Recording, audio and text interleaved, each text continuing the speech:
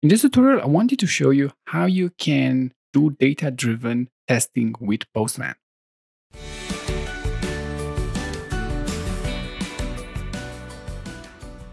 Hi there, this is Valentine and welcome to another Postman tutorial. It's great to have you here. This time we're going to discuss how to do data-driven tests with Postman. So let's first understand if we have like the basics around testing first of all. This is a very simple endpoint. It is using http://bin.org and it's just good for testing, trying things out. And this is a post request. It has a JSON payload. I'm sending here name and email, and you will see here in the lower part, in the response, these values get here reflected. It makes it pretty easy to go then into the test tab, write a few simple tests like status code is 200, or then verifying that the customer name is Jake and the email is jake@example.com. So this is just the basics of writing tests in Postman. So what is the idea behind data-driven tests?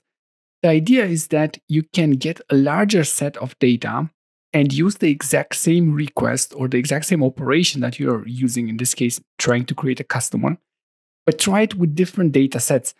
Most of the time, just to ensure that everything works, but also sometimes just to ensure that some things do not work. Now, in this case, I'm just going to show you the principle on how to do that. This kind of testing is also known as table-driven testing. So you have like multiple names and multiple emails and you want to test them all. What happens is that Postman allows you to provide an external data file. That can be in a CSV file or in a JSON file. I'm going to show you both. And in that respective file, you can add multiple data sets, multiple rows. If you would like to view it like that, you have multiple rows in that table. Let's go ahead, open any text editor, and let's create a JSON file and see how that works. So if you're not familiar with the CSV format, it stands for comma-separated values. It's something that you can easily export from Excel, and it typically more or less looks like this. And in this case, it's going to be a very simple example. And if you're just getting started with this, I definitely recommend starting very small just to understand the concepts. But if you have a large database table, something in Excel, you export it, you will have like a super long, not so easy to read CSV file. Just be warned in advance about that. So let's say we have here two values. So I'm going to write name and email. And this is like the table header. And you can see these are comma separated. So we can start here adding, for example, John. We have john@example.com. Everything is comma separated. So you can see here, if I'm adding, for example, a new property, for example, age, it will be here age 27 or something like that.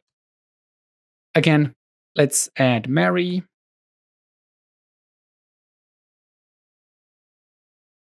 And also Jake.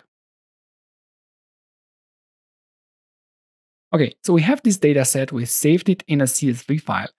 And now we're going to go back to Postman and we're going to use another tool to run this data-driven tests here. So first of all, you need to find a connection between this external data file, which apparently at this point has nothing to do with Postman, and what we're sending here in the body. Once we import this file in Postman, it will automatically inject some variables into Postman and we will be able to use them. So this uses the normal double curly braces syntax for variables. So we should be already familiar with that. And the name of the variable will be, of course, exact column name that you have defined in your CSV file.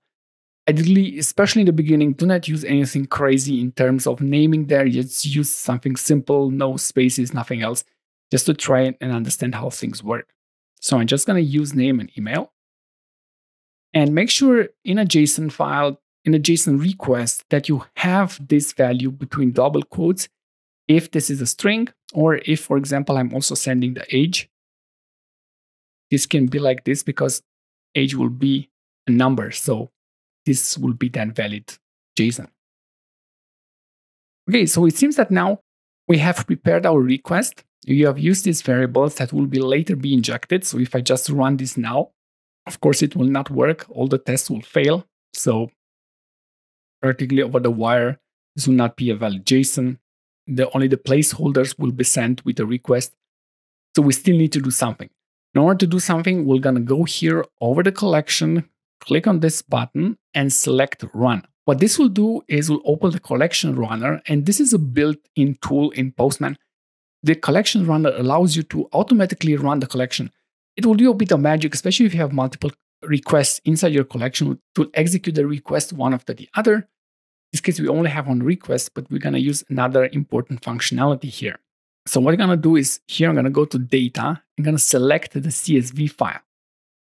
So my CSV file is called customer-data.csv. By the way, everything I'm talking about, including this collection and the files, will be available in the video description as links, so make sure you check that out. As soon as I've added this, you can see that it is detected as text CSV. You can even click on this preview thing, and it will show us the iterations. And this is the table that we're talking about. This is like the data that we are gonna use. So we're gonna resend the create customer request once with the name John. The second request will be with the name Mary, and the third will be with the name Jake.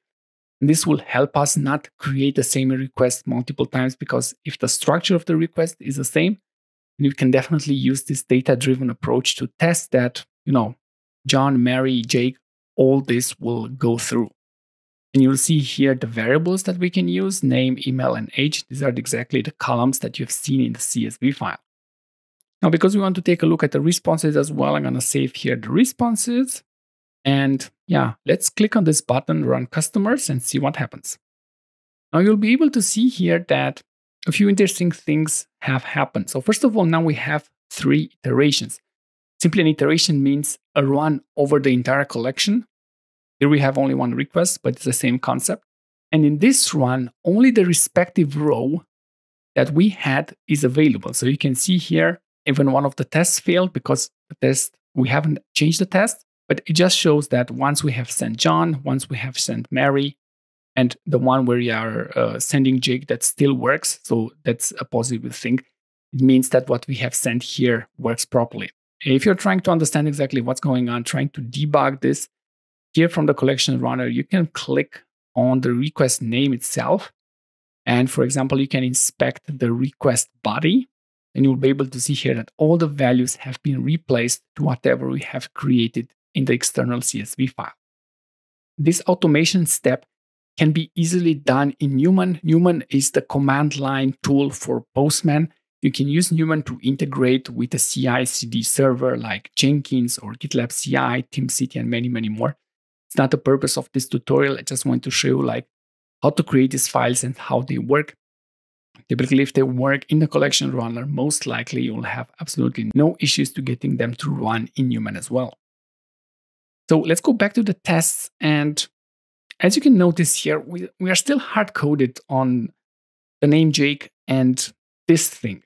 And in case you're trying to do something like this, like writing name here, I can assure you this will definitely not work.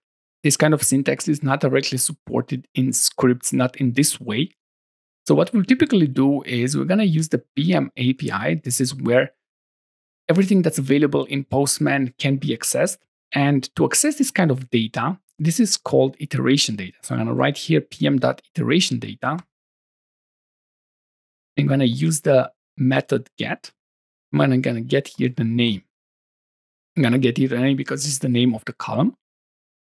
And the same thing, I'm going to just simply copy this and replace it in the value.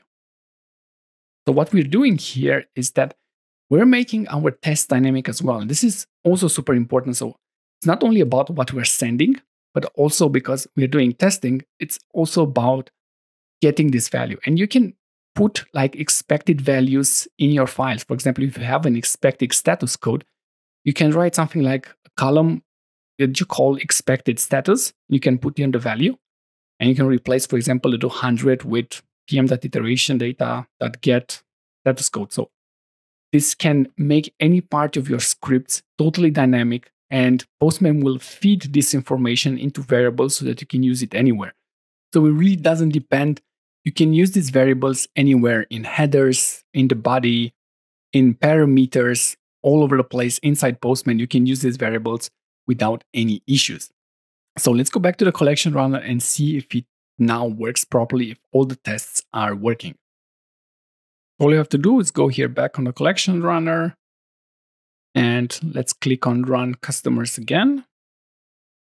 You will see here we have 6 tests that have passed, and now all the tests are dynamic and are working properly. The exact same thing can be done with the JSON file, so let me quickly exemplify that as well. So in the JSON file, you need to understand a bit how the JSON structures look like.